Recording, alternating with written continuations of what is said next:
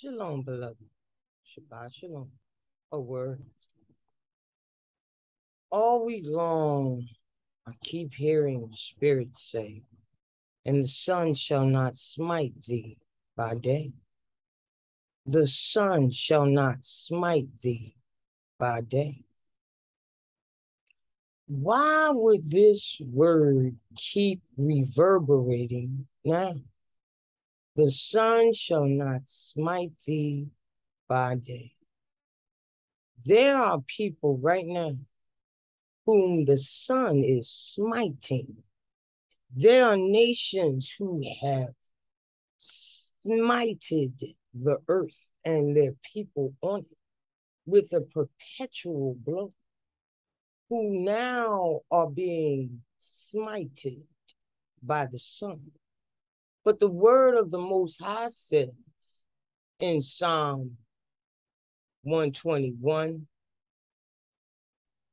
let me get it, let me find it. I'm going to read it from verse 6. The sun shall not smite thee by day, nor the moon by night. The Lord shall preserve thee from all evil. He shall preserve thy soul. The Lord shall preserve thy going out and thy coming in from this time forth and even forevermore. The sun shall not smite thee by day. There are people in Europe calling it an apocalypse, the heat wave, unprecedented, temperatures breaking records, no record of anything this hot. Even the heat records they had have been broken. They have up to and possibly over 2,000 people dying. The last record that I have was over 3 or 4 days ago. The sun shall not smite thee by day. They call it a climate change. There's a shift in the atmosphere going on, okay? And that climate change is true, but you see, these scientific, I want to explain it away, go to a politician and we'll make agreements and hold each other accountable as though we control the world, which at one time many thought they did and abused it. But now the earth is cleansing herself. She is cleansing herself. You know, two things, and this is going to be short, beloved. I'm going to try to keep it short. One of the other things that came to mind was something that the Lord said. I'll quote one and speak on this. You know, when we go into the book of Romans, they worship the creature more than the creator. So he gave them over to a reprobate mind. Okay. Even though they knew what they were doing was wrong, they celebrated others that did the same. They worship idols. And when you think about it, particularly any of us that I watch old movies, years ago, they called them idols. They called them movie idols and stars. They idol worship. You have idolatry going on where people are held up as far more than what they are. They give them idol worship. It's a form of, or outright idolatry. But you see, Yahuwah had an answer for it. He said, he that sitteth in the heavens shall laugh. The Lord shall have them in derision. You know, once upon a time in this country and all over the world, they believed in this thing of Darwin's theory, natural selection, survival of the fittest. And even their lives are turning against them. He's laughing them to scorn. They used eugenics to attempt to destroy one group of people and tried to call it survival of the fittest to lift up another group of people. But Yahuwah sitting high and looking low is laughing them to scorn, and their own theory is turning against them. Survival of the fittest. You know, being able to adapt to one's environment. You have to remember what he told us: the sun shall not smite thee by day. Oh, it may be hot, beloved, but that melanin can work it out. There are those who do not have it. When you talk about survival of the fittest, it gets to a point that in that theory, even the reproductive ability of those that the earth is expelling, their reproductive ability wanes. That's why we may have that Roe versus Wade reversal. But you see, the earth is a cleansing itself.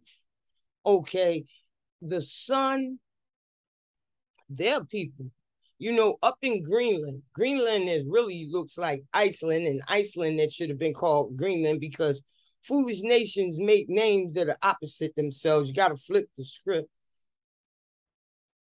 Greenland has melted to the point the glaciers are just squishy, snow-covered areas. The water is melting. The glaciers are melting at such a rapid rate. The sea levels are rising. The earth is cleansing itself, beloved. You know, you got to remember when that 400 years was over and what we're seeing. There, when you read the book of Second Esdras, Yahuwah isn't just talking about one group. There is another group that joined with them that decided they were going to benefit. They were going to join. He's talking to Asia. And if you're here where Judah is, everything that Judah deserves reparations on, laws to stop evil and cruelty, you watch those from Asia demanding the reparations that belong to Judah. But you see, once again, he that sitteth in the heavens shall laugh, the Lord shall have them in derision. Yes, yes. It brings to mind Laban, when Laban, whose name means white, I'm going to get, as a matter of fact, let me see if I can find it, because I had it. It might have been on my cell phone. I lost it. He of great wickedness. Laban in Hebrew means white. It also has an interpretation of he of great wickedness. He was robbing Jacob. But you see, the Lord had called down a blessing, and it doesn't matter how hard Laban or those like him work. That blessing was coming through. That blessing was coming through. And when you think of how Jacob took those stakes, those branches, he peeled back the green branches and showed the white beneath. Like Laban, we've been robbed, now give back. He made a deal for spotted and speckled sheep. Most sheep are white. He made a deal for spotted and speckled goats. Most goats are different variations of brown. But you see, when the Lord's word goes out and the judgment comes down, there's no amount of money. It doesn't matter how well you live. If the sun is baking you, if the waters are rising, if those cool places are blazing, maybe that Darwinian theory is coming about. The earth is practicing eugenics while the Most High laughs them to scorn. The thing that kept coming to me is, the sun shall not smite thee by day. The sun shall not smite thee by day. This is a word, beloved.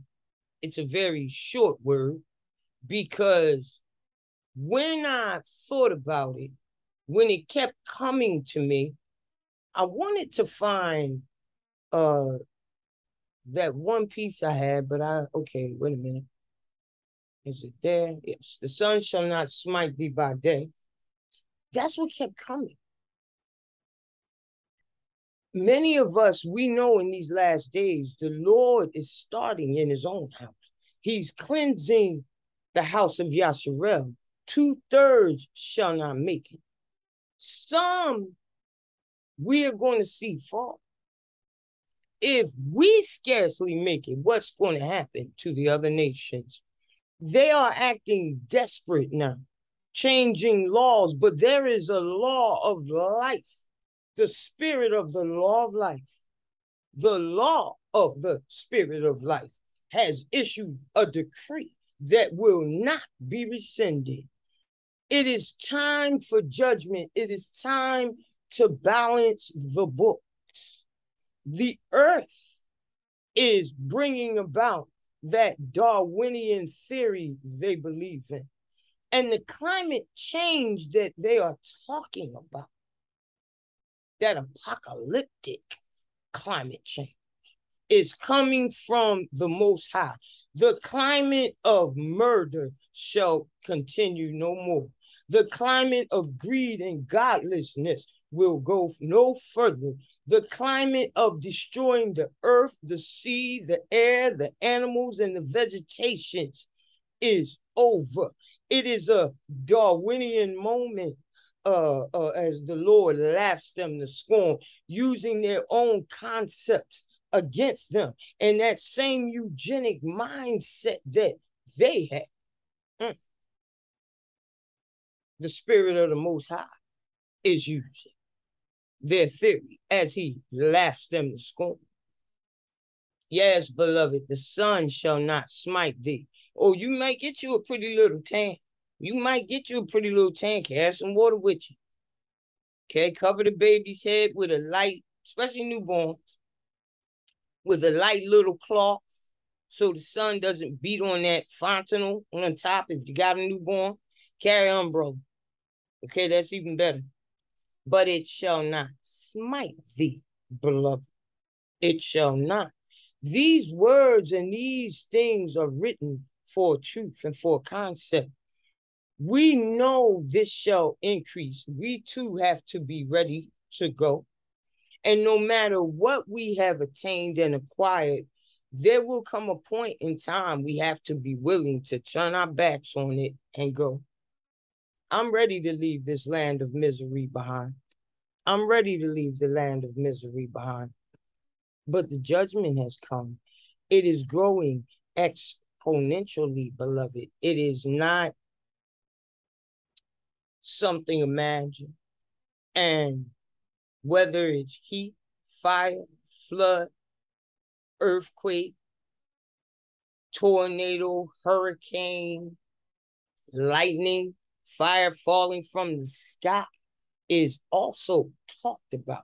Fire coming up through the earth, because there's some lightning that comes up through the earth, beloved. The judgment has gone out. We have drank the cup of judgment to the dregs. Now that cup, that wicked, fearsome cup, has been removed and it's passed over to those who did not honor God, human life, truth, innocent blood.